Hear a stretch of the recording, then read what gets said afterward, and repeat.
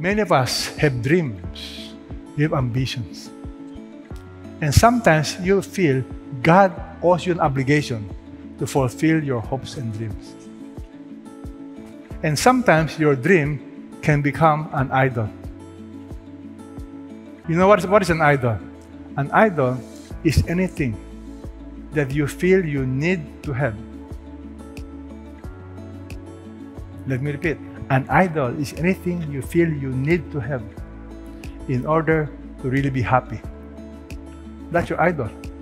For some people, it's a girlfriend. For some people, it's their children. You love them so much, you cling on to them. For some people, you cling on to your dreams, to your hopes. My friend, you need to be a surrendered leader. A surrendered leader is somebody who is so God-centered. You surrender your dreams, you surrender your hopes, you surrender all your plans. Let me tell you why. Are all dreams fulfilled in this lifetime? You cannot answer me. You know why? I'll now teach you theology.